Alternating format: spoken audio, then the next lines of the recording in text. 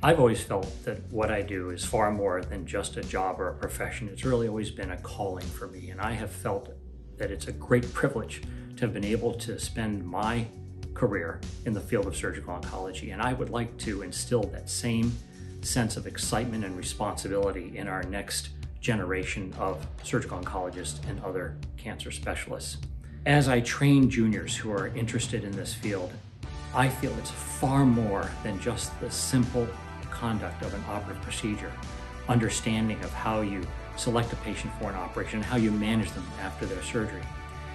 It's just as important to inculcate them with those values and qualities that will make them a compassionate physician, that will help them understand how to communicate effectively with their patients, and to instill in them a sense of curiosity so that they will always be looking for new and improved ways to treat patients who have a diagnosis of cancer. Yeah, training the next generation of surgeons is very important here at the Rutgers Cancer Institute, New Jersey. We have the only ACGME accredited surgical oncology fellowship in the state of New Jersey, and therefore this is a very important goal for us. And my personal philosophy in training fellows is the idea of graduated autonomy.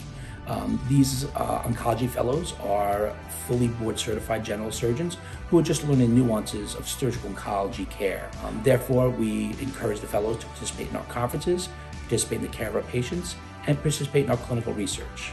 Our patients will meet our fellows in the office before they undergo surgery, the morning of surgery when they're asking many questions about the procedure, and lastly, they'll be intimately involved in the intraoperative and postoperative care of our patients.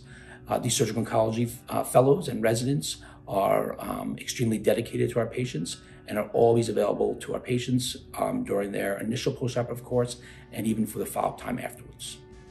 One of the benefits of working here at Rutgers is having the opportunity to work with trainees such as medical students, surgical residents, and our surgical oncology fellows. It's a real pleasure to help train and teach the next generation of surgeons and doctors, and hopefully try to encourage some of them to enter the field of endocrine surgery.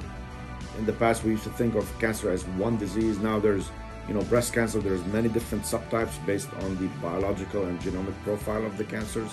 And so we don't always treat the same type of cancer with the same type of surgery. Every patient has a different kind of approach. And I think that's really how we train our surgeons to know when to intervene and how to intervene and what kind of interventions to provide to each patient. I think that's where really the training should focus on.